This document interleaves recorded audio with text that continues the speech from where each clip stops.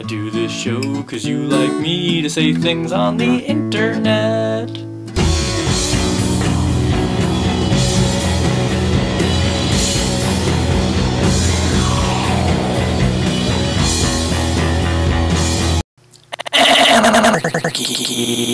Anarchy. What the fuck is anarchy? If you were to ask 20 people, you'd get as many answers. That kind of makes the term totally meaningless. So let's step back for a moment. Some would say that it's the lack of existence of a central state. That's impossible. When national governments fall, other forms of government take their place almost immediately. This fact is illustrated over and over again to anybody who's studied history.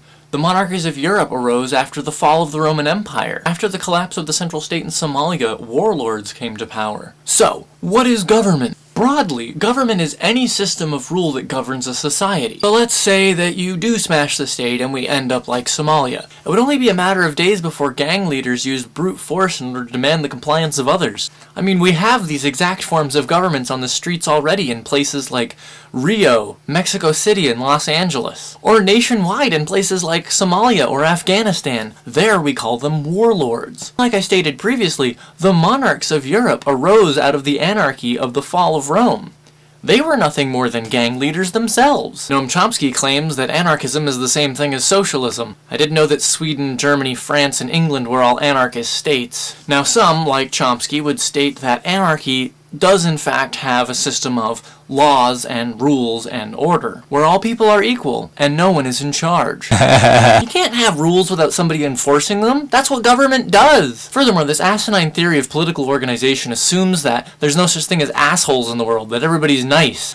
Sorry, but assholes exist, and society needs to figure out a way to deal with them. This means having rules that can be enforced, which means having people enforce those rules, which by definition means government. As soon as you have a system of rule by which society is governed, that's government. If any person assumes that they're more equal than the rest of society and use violence to achieve that end, you better believe that they'll become more equal. That is, until someone who's stronger or more cunning comes along and kills them. But then that quickly delves into chaos. A cycle of violence, much like we see on the streets of Mexico City, Rio, or Los Angeles. Others would define anarchism as anarcho-capitalism. That is, a totally laissez-faire, free market system is the only form of government, with corporations doing as they please, without any government interference in the market. Under this model, corporations would exist as nations, and citizenship wouldn't be dependent on geography, only by employment. Again, with assholes in the world like Eric Prince, former CEO of Blackwater, this could quickly and very easily devolve into gang warfare, though on a much larger scale, with mercenaries storming the offices of opposing corporations and killing off all their employees. In the book Anarchy, State, and Utopia, Robert Nozick discusses the viability of anarchy, or the lack thereof, concluding that it was impossible for a strictly anarchist society to flourish, let alone exist, for very long, since a strictly anarchist society offers no protections against infringements on liberty, such as theft, murder, invasion by foreign forces, violations of contract. Now, violations of contract. Let's imagine that you shrug the capitalist state and you have your neighbor and you're bartering with him and you decide you're going to give him 10 pigs that he fix your roof. And he decides not to fix your roof. What are you going to do?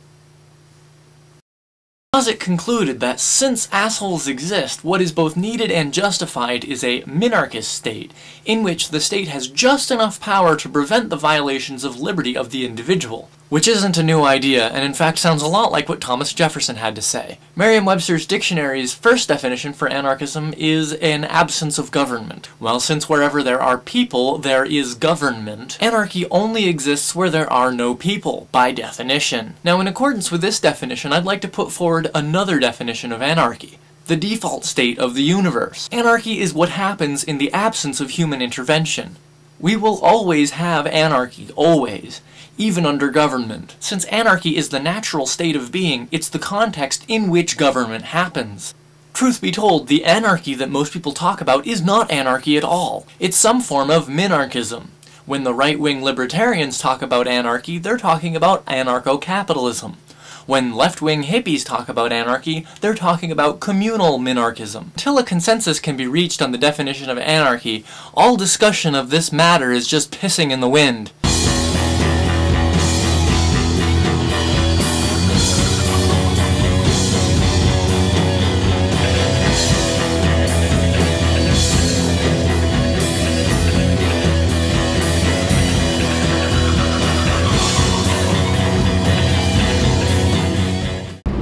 I sell t-shirts, do do do do do do do do.